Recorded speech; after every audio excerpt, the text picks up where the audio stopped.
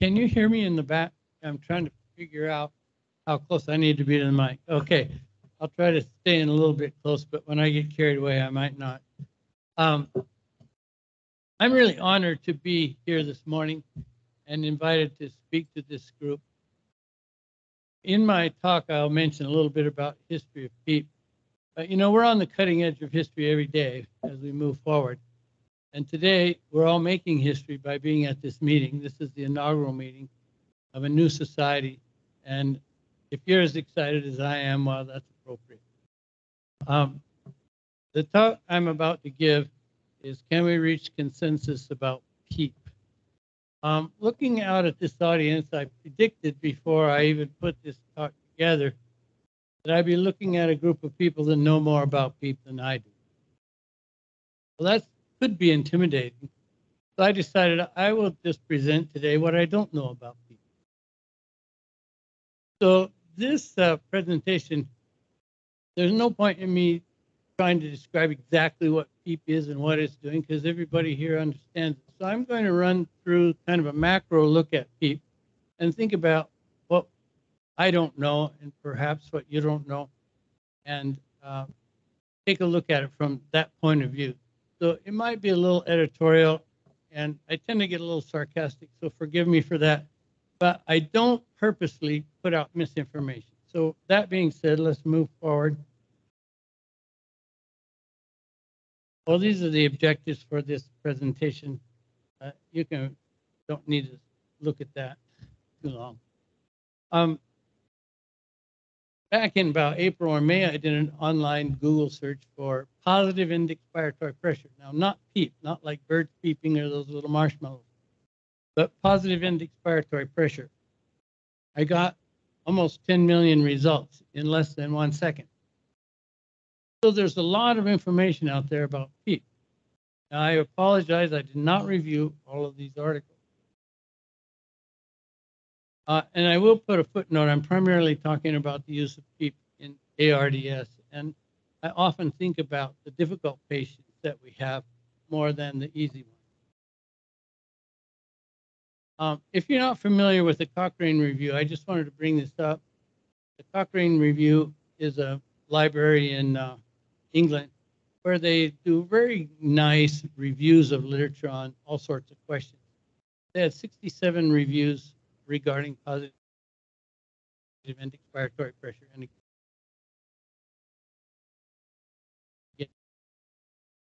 extremely valuable tool if you don't use it. I'm a little disappointed in their recent review on the use of face masks, but we'll let that slide. So what's the deal with coming to consensus on PEEP? I sat down and I started thinking, what are the independent variables? What are the things that when we set up PEEP that we can change that affect PEEP? And you can see a whole list of about 10 or 12, 13 things there. Everything from actually where we set the PEEP to the patient's body position. On the other side, what are the dependent variables? When we set up PEEP, what kinds of things can become outcome variables or dependent variables? And that's a whole long list too. So when you think about studying PEEP or even using PEEP clinically, you almost have to use multivariate analysis to figure out what you're doing if you're really going to look clearly at what's going on. And I don't know that anyone's really, I don't know of any PEEP studies that have used multivariate analysis. Okay, so just for fun, let's look at one very obscure independent variable for PEEP, the PEEP valve resistance. So this is a slide from a long time ago. That's a ventilator circuit up there, and the top of the circuit is the exhaust limb. And you can see the exhaust, after the exhaust valve is hooked to a tube that goes down into a plexiglass container filled with water. So to generate PEEP, you can just fill up the water to whatever level you want, and the ventilator, the exhalation will kind of bubble out. I was doing respiratory care before we were really using PEEP. It hadn't gotten popular. And so we didn't have any PEEP valves. We didn't even have any little plexiglass things. So what we would do is take a rubbish can, wastebasket, and put a weight around the exhalation, a hose off the exhalation and throw it in the weights basket. And it would sink to the bottom. And then we'd add the water up to whatever centimeters of water PEEP we had, which it actually worked pretty well. However, it kind of inadvertently gave percussive therapy at the same time. And invariably, someone would start throwing rubbish in the rubbish can, so you had to kind of keep an eye on it. However, Jack Emerson of the Emerson Company came up with a very nice water PEEP column and made it a lot easier, and people didn't throw rubbish in it. So that has a pretty wide valve and didn't have a lot of expiratory resistance pushing back against the patient's exhalation, but still generating PEEP. In more modern times, similar valves of large surface area and low resistance have been used on mechanical ventilators. This is another PEEP device. Now you'll see these stuck on a hand resuscitation bag, or you might see them also on the other ventilators that are usually less expensive. Now, what I'd like to mention down here, if you see on the footnote there, I don't know if you can see that, but that's a study by Marini back in 1985, where he and his group looked at the resistance of exhalation valves because it's important, but we don't really think about it that much. I'd be willing to bet that if I asked most people in this audience what the resistance of the exhalation valve on the ventilator they most commonly use is, you wouldn't know specifically and might not even have a wild idea. But I'm not going to do that. Whoops. So the last slide on this particular digression into one of the variables about PEEP is, your modern ventilators. Now, there's all kind of ventilators out here in the hall. What kind of a PEEP valve do they have? So this is off of one of the ventilators here. I don't know what the resistance of this PEEP valve is, but it's a commonly used new modern ventilator. And if I were using it, I'd probably want to know that. On the other side is a disposable PEEP valve. And if you're using inexpensive ventilators where you're using disposable circuits on them, some of these valves are really actually quite horrible. Some of them are all right, but it's something that we might want to know about. Okay, well, off of that digression, I don't expect you to read this slide, okay? I just put it up there because this is, I think, the latest on PEEP.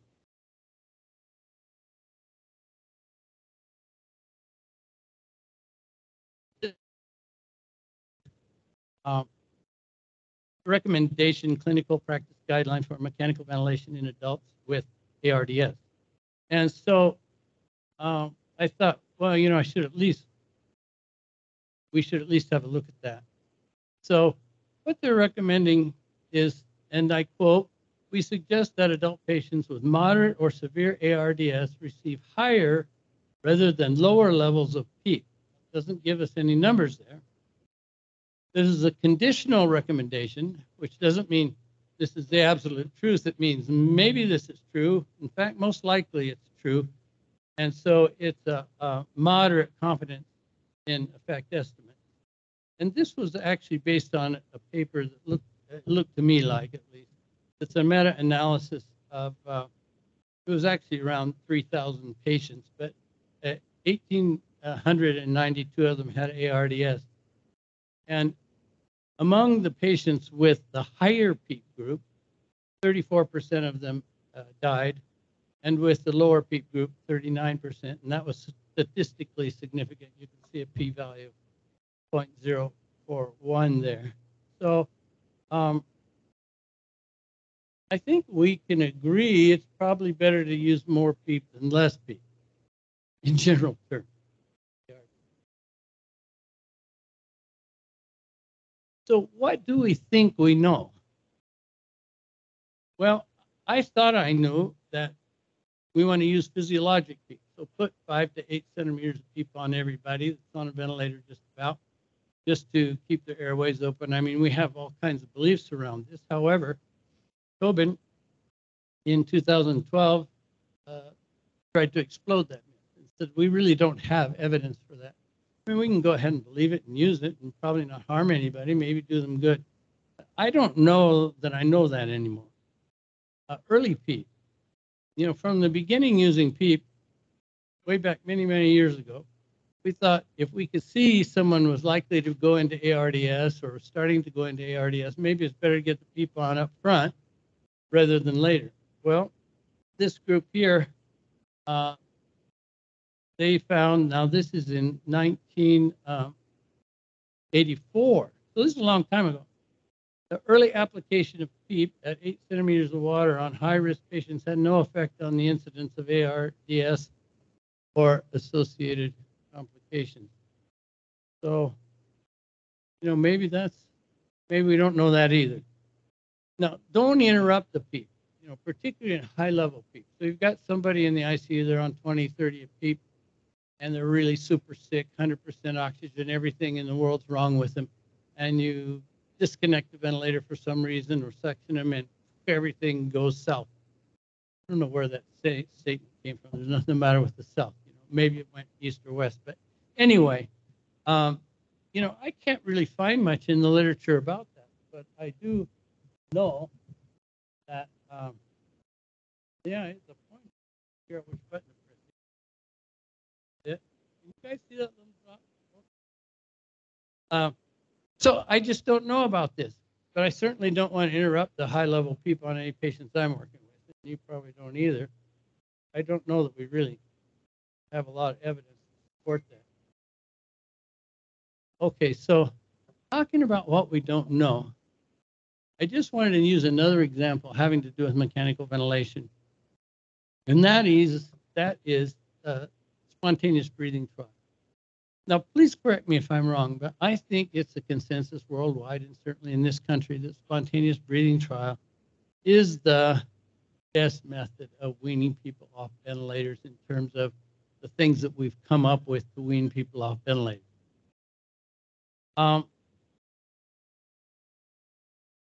However, I would submit this. Let's say you're doing spontaneous breathing trial. I think it's usually done around 5, 6, 7 o'clock in the morning. Patient's taken off the ventilator, put on something that simulates spontaneous breathing, and then you see how they do. Well, what are we doing there? Well, basically, we're asking the patient, can you breathe? So we don't know whether they can or not. We're asking the patient to tell us. So this is a quote from myself here. As long as spontaneous breathing trial is the way for us to know if a patient is ready to come off the ventilator, I think we have to admit we really don't know what we're doing. Let's say we at 9 o'clock in the morning. What if they were really ready to be extubated at 4 o'clock or midnight the night before or 10 o'clock? Or how about 11 o'clock in the morning the day before? So they end up sticking on the ventilator for another 20 hours because we don't know what we're doing. And I don't say that to disparage spontaneous breathing trial. I do really believe it's the best we've got at this time, unless you just want to ask the ICU nurse and they'll tell you whether you can extubate the patient or not. But anyway, I'm trying to promote some skepticism here. Okay, I'm going to do a brief history of PEEP. I'm going to run through this quickly. Probably the earliest thing I can find is in 1938, a guy named Barish or Barrick, Alvin Barish. He was an amazing physician. Found that continuous positive pressure respiration helped with pulmonary edema. So that's cool, and I think we kind of believe that at this time, but PEEP was really not popularized until Ashbaugh-Petty. And it's funny, we always say Ashbaugh-Petty, but what about Bigelow and Levine? Anyways, they studied 12 patients, and they put them on PEEP, and they found that it appeared to have value for ARDS. And so this study is such a classic. I mean, it really defined PEEP and ARDS, which was called adult respiratory distress syndrome at that time. It was really, and still is, a very classic article based on 12 patients. Along comes Gregory a few years later. He's working with neonates, I believe, and he was using this thing called CPAP. And I think at that time he was probably using a form of spontaneous breathing with a lot of his patients who are on ventilators. And so CPAP has become a name for PEEP when people are breathing spontaneously at the same time they're getting the expiratory pressure. You know, I threw this high PEEP thing in with John Downs. It's often left out of the PEEP conversation, but I do it because I'm totally biased. I worked on his team at that time, and it was a really exciting time to work with ventilators. But the thing about this study, and let me see if I can see what I wrote down over here for Pete's sake. I think there were 50-some patients, 54, and 43 of them survived. And that gave about a 80% survival rate for those very sick. All those patients actually qualified for ECMO back in the day. So 80% survival rate with ARDS is actually very high, even compared to what people are saying should be the survival rate for ARDS at this time.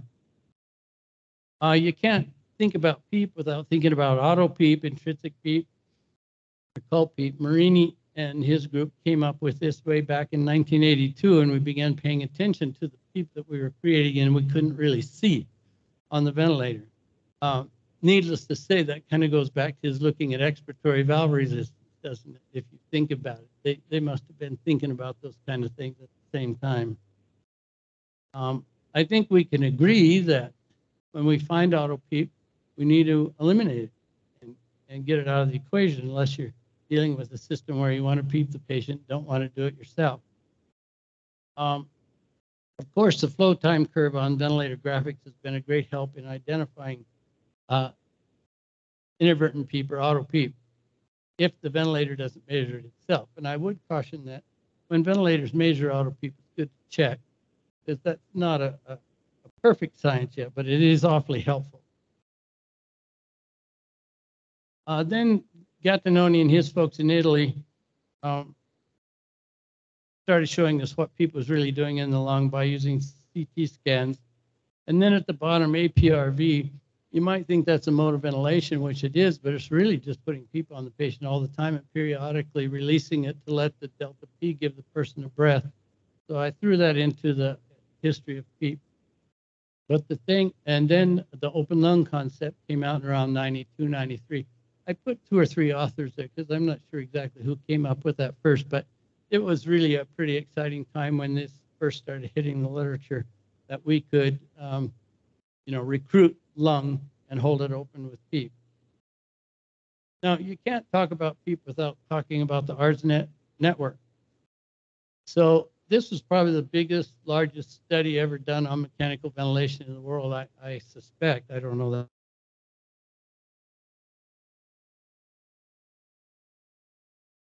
that. Control and has ARDS. I'm not sure it can be generalized much beyond that, although generally people do. I wanted to throw up this thing about PEEP from the ARSNet study. This is used all over the place, and I find it very interesting. There's they had a huge study, but let's look at low PEEP versus higher FiO2, higher PEEP versus lower FiO2.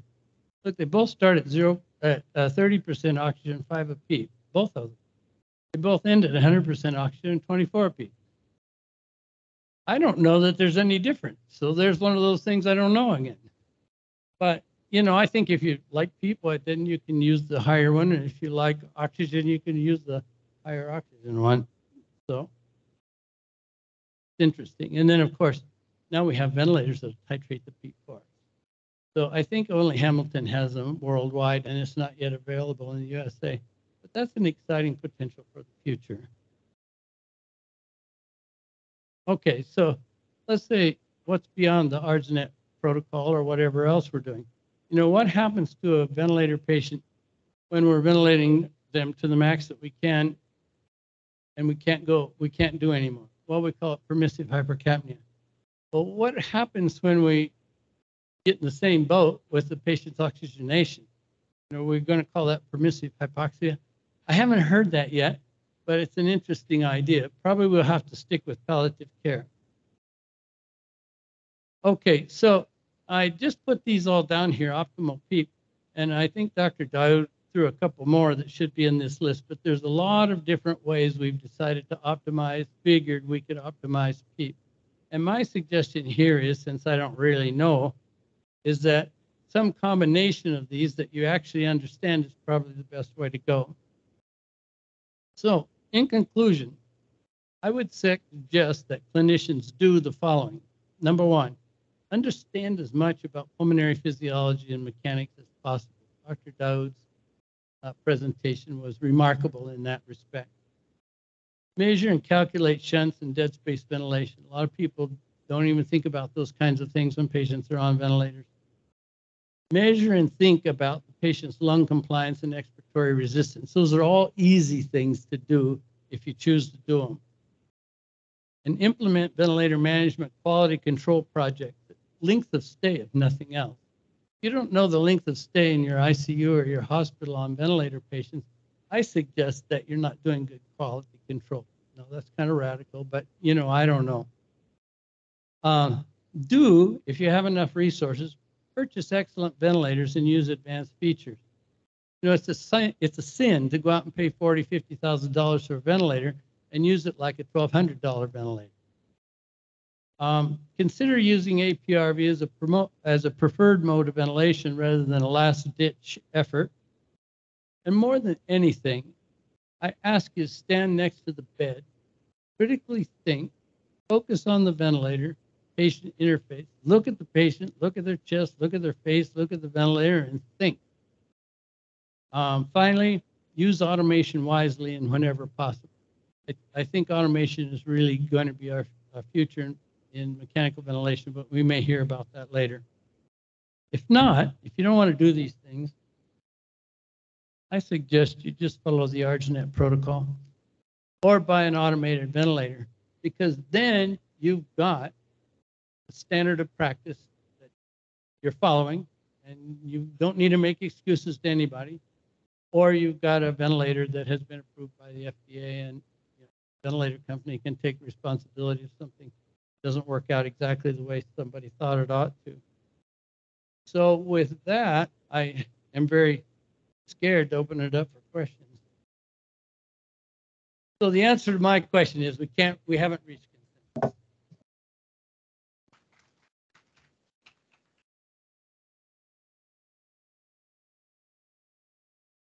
Yes.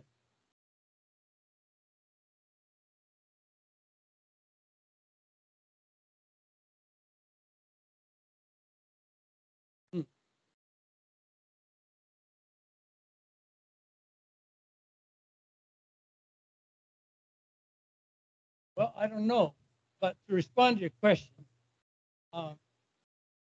the question was, you know, the five of PEEP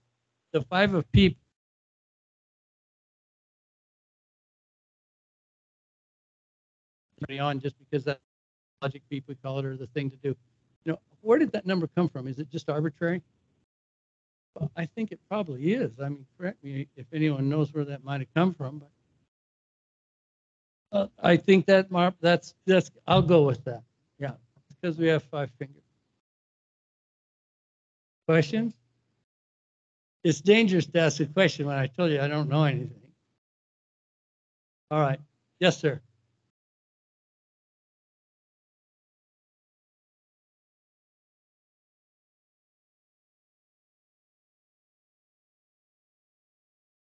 I suspect there are. You know, I mean, you think about patients without ARDS that are on ventilators, they might be on for a very short time, a post-operative cardiac patient who may have a very fragile heart, or, you know, maybe it's an overdose patient that's already been given the reversal and they're going to be off the ventilator in a few minutes. I think it's entirely possible to use PEEP, although I will admit, as a clinician, if I was setting up a ventilator and I had a Z border, I got concerned about it. Yes, sir.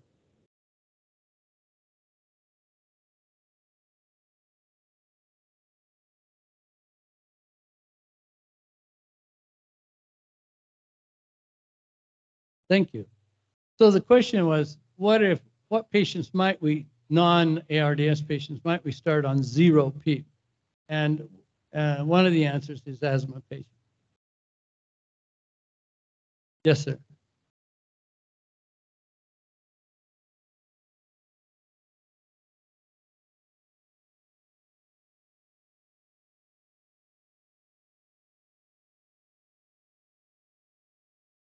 No, actually, we were using IMV exclusively, and we were using very high tidal volumes. And I think the thing it was a very unique collection of a team that really worked closely together with protocols, and people were actually looking in those days without the kinds of equipment to very in-depth physiologic, pulmonary physiology and mechanics. And so I think it was a unique team, and I don't think those studies were able to be reproduced often because people either wouldn't use IMV or wouldn't use large tidal volumes, or they maybe didn't look as deeply at things like transpulmonary pressure as we were looking at. So I will admit we'd used a few more chest tubes than is normally acceptable these days, but I don't know that anyone had died from getting a chest tube in those days. Yes.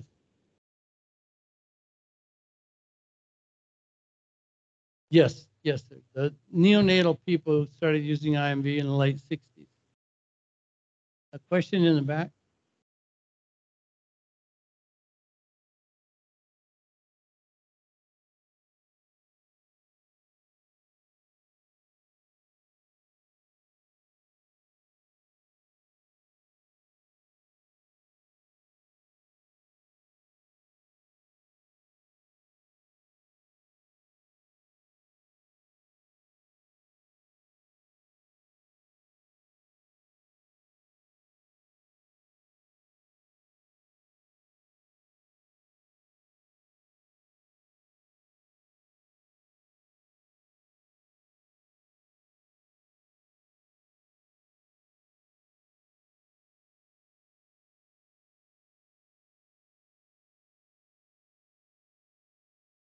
Thank you for